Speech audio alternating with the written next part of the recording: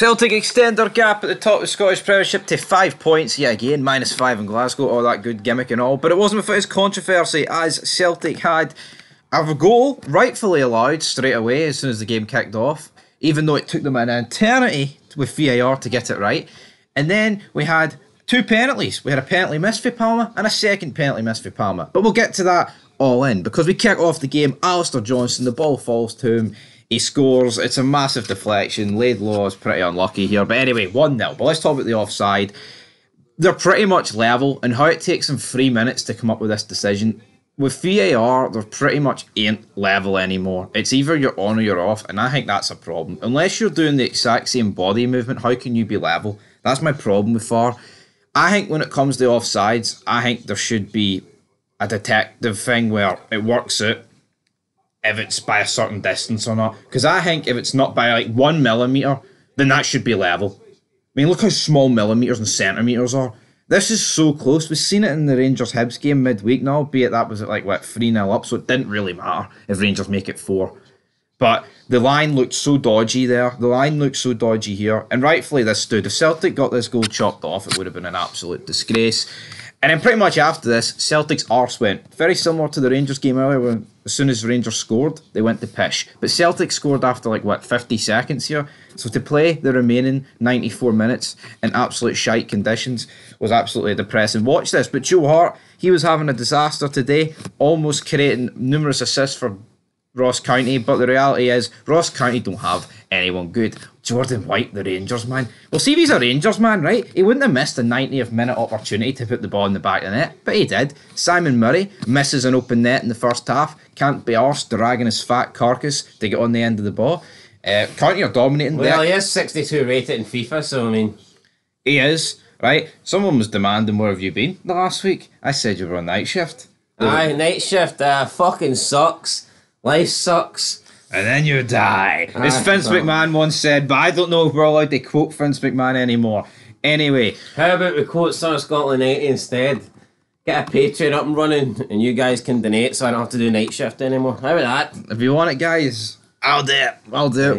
We'll all be there. But Ross County are dominating. I believe by the 20th minute mark, Ross County had 7 corners to Celtic's 2. Which is quite incredible. I did have over corners in this game, so that was good. The rest of the bet collapsed because of Davy Martindale. Prick. Calmack then gets tackled by Simon Murray.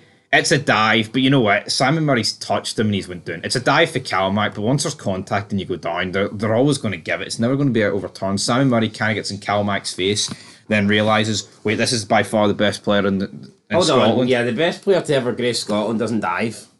Does he not? No. Simon Murray accused him of it. Said you're a fucking diver, and the referee had to split them apart. Look, Simon Murray, like I said, just 62 rated in FIFA. Just Calmack's 79. Ah, well, there you go. He's clear. He's clear, buddy. Right, he is absolutely clear. Right, he's 79, but they've underrated him by 20. Yeah, so Palma steps up, awful penalty, Laidlaw saves, right. And they retake it because he was off his line.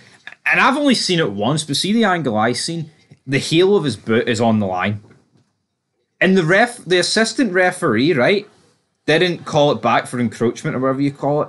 They actually went to VAR for encroachment. What's the point of the 2 assistant referees standing on the fucking line watching the goalkeeper if they're going to go to VAR anyway about it? No, what is the point? To me, that's ridiculous. His heel's on the line here. Doesn't matter because Palma misses it anyway, right? But I don't get this. County get a corner, the hander on the line, misses it. The header actually near goes out for a throw-in. Ah, Jan Danda, what a guy. Jan Danda, the hander, jobber. James McFadden, earlier in the Rangers coverage, claimed Dessers was offside from a throw-in. He just hates Rangers. You can't even be offside for your throw-in, so what's James McFadden talking? James McFadden, man, I mean, he scored that good goal against France, I'm not going to deny it. Other than that, though, what have you fucking done? Career's been a bit of a failure. You know, if you wanted to play for your beloved Celtic, you should have went ahead and done it. But anyway, Palma fires wide just before half-time. The second half was a brutal watch. Kuhn makes his debut. Celtic, the fans are booing, rightfully so. They were shite. They were honestly on the ropes in this second half. White should score. Great ball across.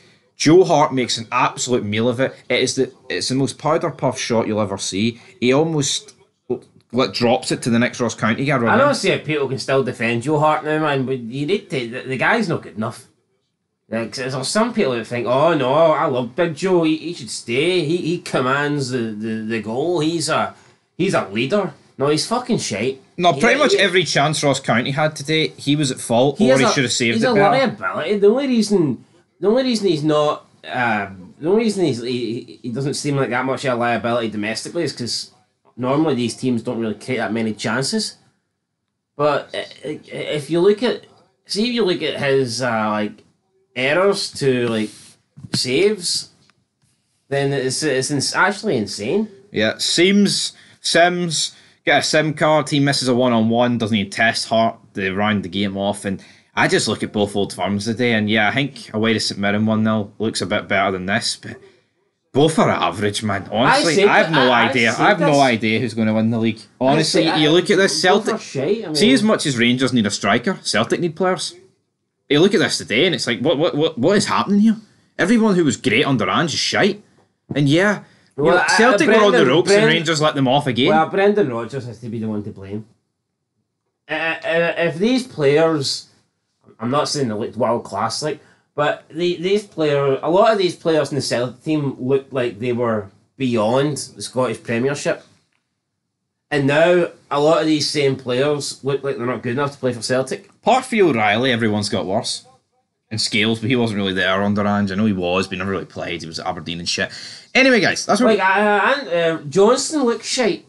Yeah, he scored today. I mean, they even claim it was his goals a bit of a stretch. But Alistair Johnston looks like a pish right back. I mean, you wouldn't think he's any better than Ralston at the moment. Greg Taylor went from being great under Ange to just dug meat now. I don't think Carter Vickers is really the same, you know. Would you be shocked? We'll make a fair about Chris Sutton later. I'll be uploading it tomorrow because he blasted the window. But do you think Celtic are going to make any signings? I think they need to. Rangers are acting. Rangers are actually signing players. Rangers want a striker and a right winger, apparently. On top of the free... say Rangers are signing players. It's 2 loanee deals, isn't it? Right, well, loan to buy. It's confirmed. Bringing in Big Jeff Day. Big Lawrence is going to be in the door soon enough. He scored a wonder goal today. Did you see that goal? Hearts, man. I have not seen it yet, but I will see it. Do you know the Hearts score? I believe Hearts won by 3-1. 2-0. Ah, well. Night shift, guys. Fucking night shift. That's how obsessed you are with Celtic. You don't even want to fucking know about your own team, so you come in to do this match review with me. I'm still half asleep. What are you talking about? What are you talking about? Anyway, guys, let's wrap this up. Celtic win, but both Old Firms are pish. So, till next time. Peace.